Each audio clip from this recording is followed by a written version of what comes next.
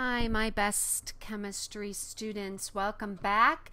We are going to hop into the last segment of our discussion of gases and their properties and their behavior and move into Graham's law. Now, this is definitely going to be new for you, I believe, for most of you. So let's take a look at this. What Graham's law talks about and addresses is the movement of gases and the relative movement of gases. So gases can move by either diffusion, which is just the general movement through collisions in air. So if I had perfume, for example, and I sprayed it at the front of the room, over time you would smell the perfume. All right, and diffusion goes from high concentrations to low concentrations. Now, effusion, and I always think of it this way, the E means escape. So effusion is an escape of gases through a pinhole. A little bit easier to model than diffusion.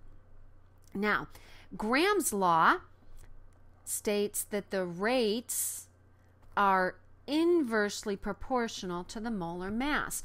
Well, I want you to think about this. I'm not going to do a total derivation, but I want to get close. Remember, kinetic energy is 1/2 mv squared. All right.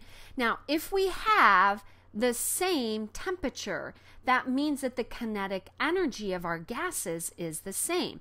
So I would have 1/2 m1v1 squared is equal to 1/2 m2v2 squared. Because as long as I was at the same temperature, I have the same kinetic energy. So if we did a little bit of rearranging and solve these, velocity, we're going to talk about velocity and rate being interchangeable because we're not really looking at vectors at this point. So let's take a look then. That's how we end up with the square root of the masses here. And I hope it makes sense to you is that as you increase the mass, you decrease the rate or the velocity. Right? Now notice that time is directly proportional because as you increase the rate, if you're driving faster, aren't you going to get there in less time? Right? So you decrease time. Okay? And so things with a big mass have a slow rate, means they're slow. That means it's going to take them more time to get from one point to another. Now, I tend to kind of build the formula as I go. So let's take a look at this example. Let's put this in words, right? We have the velocity. We'll take these words and put them into symbols. The velocity or the rate of oxygen is equal to 2.23 times the rate of our reddish brown gas, our unknown gas. And it says determine the molar mass of the unknown gas. Well, I don't know about you, but I like my unknowns in my numerator. It makes my algebra a little bit easier. So my molar mass of my red, which is my unknown, would be on top. My molar mass of oxygen would be on the bottom. And we take the square root of that. So I'm just focusing in on this formula right now. Now rates are inversely proportional. So that puts the rate of oxygen on top and the rate of my unknown red gas in the denominator or velocity. I'm using those interchangeable. I know they're not identical, but hopefully you will forgive me for that. Now, let's plug in then what we know. In place of the rate of oxygen, I'm going to put in our relationship there. So I have 2.23 times the rate of our unknown red gas over the rate of our unknown red gas is equal to our unknown molar mass, and the molar mass of oxygen is 32. Okay? Now, here's what we were able to do by plugging in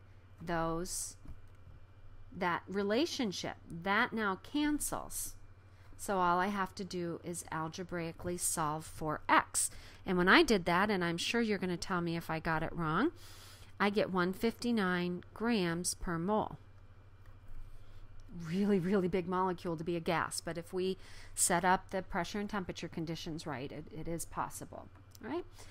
Now, let's take a look at these two. We want to calculate the relative rate of effusion. There's two ways we can do that. We can set up a relative rate of NO2. That's what I'm going to start with, is N relative to N2O5. So that whole ratio is our unknown. Right? They're not asking us for either rate. And that's going to equal, since I have my rate of NO2 in the numerator, I'm going to put the molar mass of NO2 in the denominator, and my rate of N2O5. Remember, they're inversely proportional. I get N2O5. So now I've built my formula, and if I plug those values in, I looked them up on Google, so again, I'm assuming they're right. 108.01. That's what happens when you're lazy and don't want to get up and go to the other room for a calculator. Over 46.01, and I get 1.53. So that means that my ratio is that NO2 is 1.53 times faster than N2O5, 1.53 to 1. All right? And that makes sense because this is a smaller molecule. The smaller the molecule, the faster the rate. Another way to write this would be to multiply. If I cross multiply, right, let me put that over here. Remember, I have this as rate of NO2 over my rate of N2O5. If I simply cross multiplied here, I would get my rate of NO2 is equal to 1.53 times my rate of N2O5. So that would simply be another way to discuss those relative rates. Okay?